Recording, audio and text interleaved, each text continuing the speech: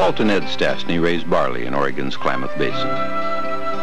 Two-row malting barley, the best barley there is for making beer. Irene Koshka helps get the grain to Vancouver to be made into malt for Henry Weinhard's private reserve. Claude and Sam Smith raise America's finest hops, Oregon Cascades. They're used to make Henry's too. And Glenn Carter. He makes sure our mountain water stays as pure as any in the country.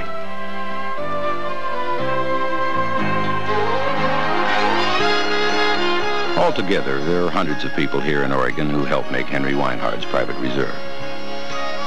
And if you had people like these helping you, wouldn't you want to be sure the beer you made was America's finest premium beer?